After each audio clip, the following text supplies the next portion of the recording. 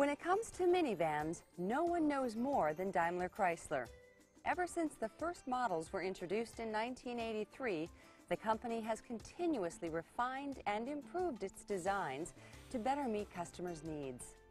That's why the company sells almost 700,000 minivans around the world each year. Now, Daimler Chrysler is using this popular and practical vehicle to explore alternative sources of power that are more environmentally friendly. The result is the Epic, the world's only 5-passenger production electric minivan.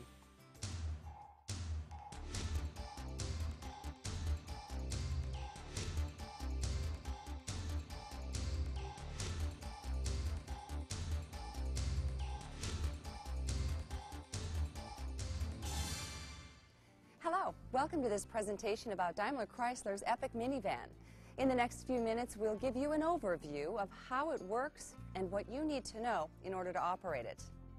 As you'll see, the Epic operates just like a conventional vehicle in most ways. We'll focus our attention on how the Epic is different from a conventional minivan. But before we get to that, let's take a moment to show you what the Epic is.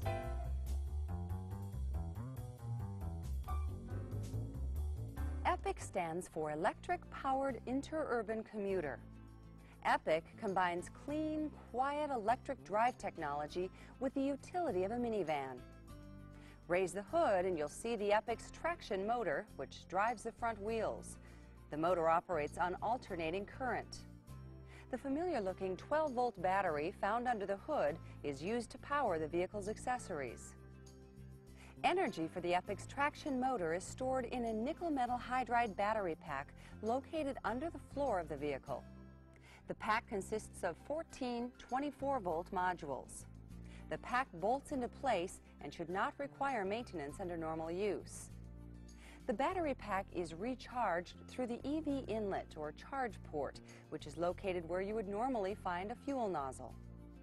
The charging station resembles a conventional fuel pump with a cable that plugs into the EV inlet. It typically requires 5 to 8 hours to fully charge the Epic's batteries, which provide it with a range of 80 to 90 miles.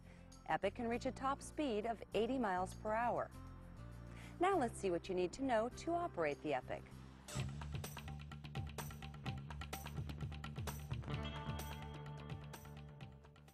The Epic's instrument cluster looks very similar to one on a conventional vehicle. And while the gauges themselves are different, the types of information they display are also similar to those found on a conventional vehicle. The large gauge to the left of the speedometer is the power meter. It indicates how much power you are consuming relative to the amount of power remaining in the battery pack. As with a tachometer, you'll see the needle rise as you press down on the accelerator pedal. But because it shows the relative amount of power you're using, you'll find that as the amount of available power decreases, the needle will move higher. For example, during a certain type of driving, when the battery is fully charged, the power meter might show that you're using 15%. But if the battery is low on charge, the exact same driving might show that you're using 40%. To the left of the power meter is a smaller battery temperature gauge, which indicates battery coolant temperature. If the needle ever gets near the hot mark, a chime will sound 5 times to alert you. And if it ever reaches the hot mark, the chime will sound continuously. Vehicle performance may be affected if the batteries become too hot, and we'll talk more about that in a moment. At the right of the cluster is the battery state of charge gauge, which shows the amount of energy remaining in the batteries, with L for low and F for full, just like a typical fuel gauge. Directly below it is a low state of charge warning light, which looks like a battery. The light appears and a chime will sound once the state of charge falls below 25%. If this happens, you should charge the vehicle as soon as possible. Next to the low state of charge light is the power limit warning light. It will turn on if the battery temperature is too high or too low, if the powertrain is too hot, or if the battery state of charge is too low. The vehicle will automatically adjust its performance to help protect itself from damage. If this happens, you may find that the Epic won't accelerate as quickly as usual, and your top speed may be limited. These are both measures to help you drive the Epic to a suitable location. After you recharge the batteries, vehicle performance should return to normal. At the far left of the cluster is the auxiliary battery charge system light. If this light stays on after you start the vehicle or comes on when you are driving, it indicates a possible concern with the 12-volt auxiliary battery. Have the vehicle serviced as soon as possible. Inside the transmission range indicator is a small ready light located under the park symbol. When the ready light appears, that indicates that the vehicle is operational. You can shift into drive and go. You'll need this light because you won't hear a combustion engine running as you would with a normal vehicle.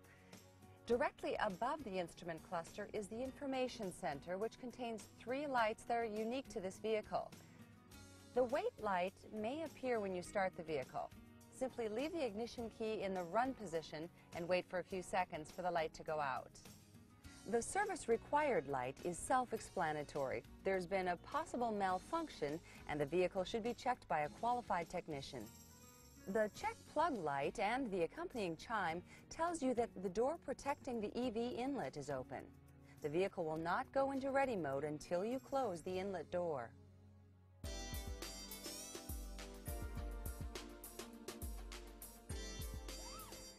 When it comes to starting and driving the Epic, you'll find that it's very much like a conventional vehicle. To start it, simply insert the ignition key and turn it to the start position, then release the key. Once the ready light appears, step on the brake, release the parking brake, and shift into gear and go. Notice that there are no low gear ranges, just park, reverse, neutral, and drive. When you park the Epic, always move the shifter into the park position and set the parking brake. Now, what should you do if the Epic doesn't start? Well, there are several things you can check. If the check plug light is on, it means that the EV inlet door has been left open. Close the charge plug door and try again. It should start normally this time.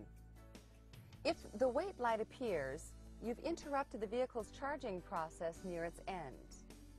Simply wait a moment for the light to go out before trying to start the vehicle. Another possibility is that the Epic's impact switch has been activated.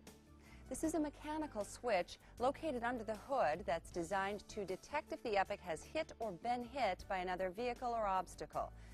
If this happens, the switch cuts off the electric power supply for safety. If you think the impact switch has been triggered by someone accidentally tapping the vehicle at low speed, for example, you can reset it. The impact switch is located below the 12-volt battery on the left frame rail. There's a red rubber protective cover on the top. Press down on the red cover to reset the switch. If the impact switch was the cause, resetting it should allow you to start the vehicle. There's one other possible reason why the Epic won't start. The service disconnect switch has been turned off. The service disconnect is designed to protect technicians from an electric shock while they work on the vehicle by disconnecting the power supply. The service disconnect has a red handle and is located beneath the front passenger door. The red handle must point to the rear for the vehicle to operate. When the red handle points forward, it's off. This lockout device, normally stored in the glove box, is used to ensure the switch remains in the off position during service. So if the Epic won't start, check the service disconnect and make sure it's on with the red handle pointing toward the rear. And if the Epic is ever in an accident that disables the vehicle, move the service disconnect switch to the off position, pointing forward to prevent the possibility of a fatal shock hazard.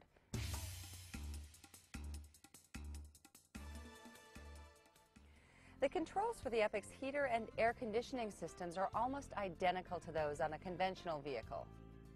It has a knob to adjust the fan speed and another to select the desired mode. There's a sliding lever to adjust the temperature.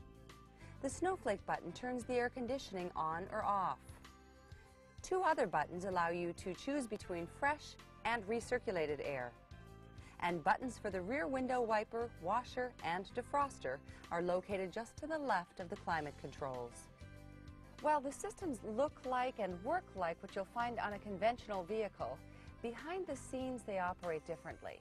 The only reason we mention this is that using the heater or air conditioning can reduce the EPIC's performance and/or its driving range.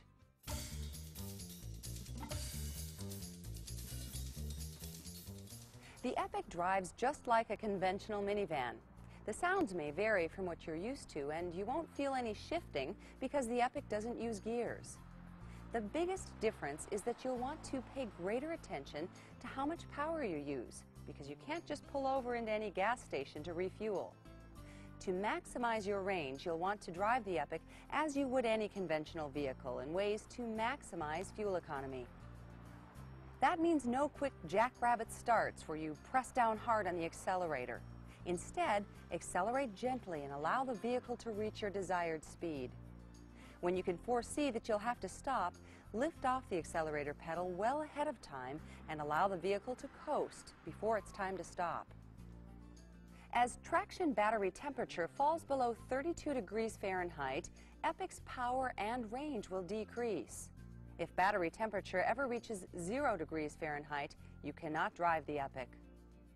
To avoid these problems, park the EPIC in a heated area any time that outside temperatures are likely to reach 40 degrees or below for an extended period. Also, recognize that on cold days, the EPIC's range will likely decrease. That's not only because you lose battery capacity in cold weather, but also because you're using the heater, the froster, and headlights, and so on. All of these functions consume power that would otherwise be used for moving the vehicle. Likewise, in hot, humid weather, using the air conditioner will also reduce the EPIC's range.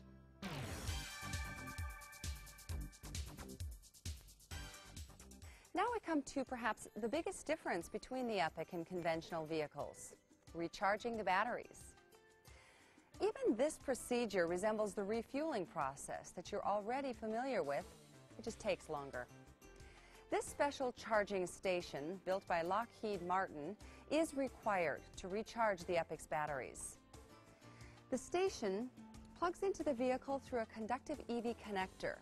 This design was chosen because of the safety and convenience that it provides. To recharge the EPIC's batteries, park the vehicle near the charging station and shut it off. Open the EV inlet, where you'd normally find the fuel filler tube, and remove the protective cap. Insert the charging station's EV connector into the exposed charge port. After about 10 seconds, the charging should start automatically.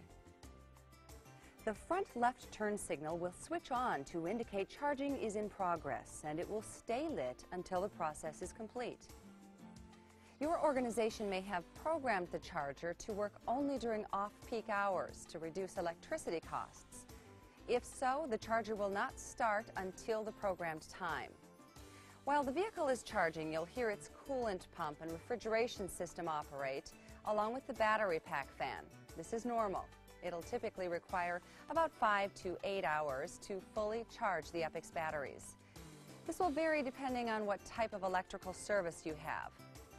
Or if you're using this special 90 kilowatt fast charger, it'll only take about 30 minutes. If necessary, you can interrupt a charge by pressing stop on the charger. You can restart it by either pressing the Charge Now button on the charger or by pulling the trigger on the connector handle.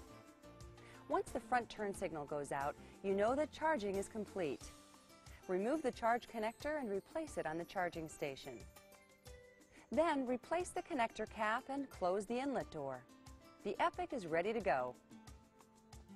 Daimler Chrysler is proud to offer the EPIC as an alternative transportation resource and as a research tool for the effectiveness of these vehicles. We hope you enjoy driving it.